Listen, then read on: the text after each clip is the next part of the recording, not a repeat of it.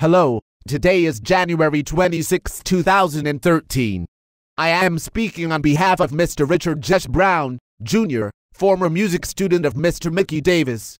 A few words as a tribute to a great musician and wonderful teacher that we lost, as the very sad news was given to him at a rehearsal last night from Mr. Hudson of the Mississippi Symphony Orchestra. Although I am only a character on your screen, I want you to imagine that I am Richard, as words are being said about this great man, great musician, and his dedication and desire to helping others develop, Mr. Mickey Davis. Many of the younger musicians know of this man, Mickey Davis.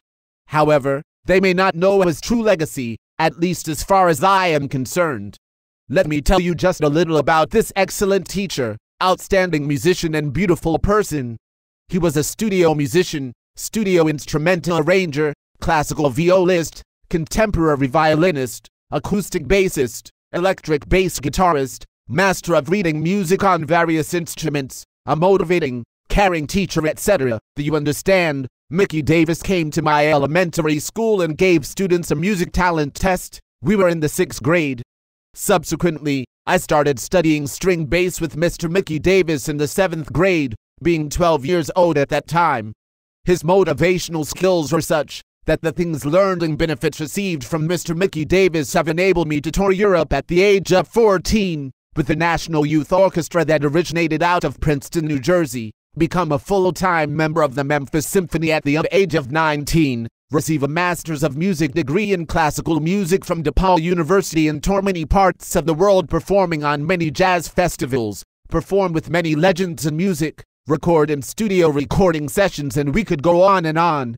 My first bass lessons were with Mr. Mickey Davis at Belhaven College as a child. Ironically, I am now the adjunct bass professor, classical and jazz, at what is now Belhaven University, while also teaching in the public schools of Jackson and Free, Lansing, with many different ensembles, and performing as acoustic and electric bassist on many performances with the Mississippi Symphony Orchestra. Do you understand? Mickey Davis was a big influence on my life. He followed, guided, and stayed in touch with my parents all the way through college to ensure success. What a teacher!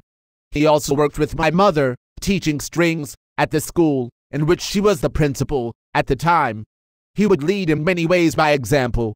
Mickey Davis was music itself. He could do anything, play any kind of music.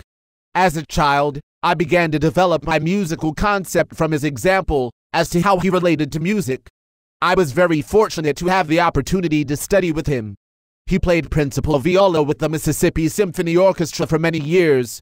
However, that is not all. He played beautiful violin, jazz, and bluegrass, winning a national fiddling contest in Washington, D.C. Mickey Davis also played acoustic bass and electric bass.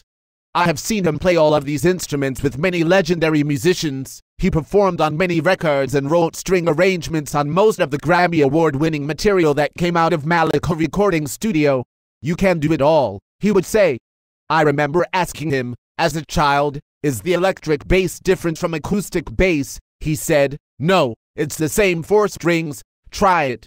Do you understand? The seed was planted at that moment conceptually. Again, what a teacher. I know for a fact that there are many musicians that share similar ideas with respect to the professionality, beautiful personality, and outstanding talent of my former teacher, Mr. Mickey Davis.